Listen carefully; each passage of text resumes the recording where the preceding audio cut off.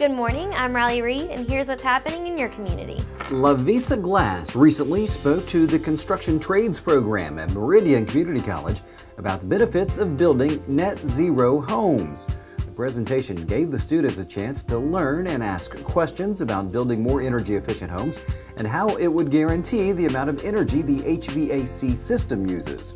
We spoke to the construction trades program instructor, Olin Thomas, and he told us about why he wanted this presentation to be held for his program. I'm always pushing energy efficiency on our homes and green building, trying to get my students to buy into it more, and hoping that our future contractors will know more about green building and energy efficiency. The program does a lot of building around the campus, and when asked if he would like to incorporate anything from the presentation into their work, he responded with this. I certainly hope so. We've tried to incorporate some of the energy efficiency things into some of the homes we did in the past around the community, and we're trying to get that here on campus. If you have a nonprofit event, tell us about it. Email your info to events@wgbctv.com and have a great day.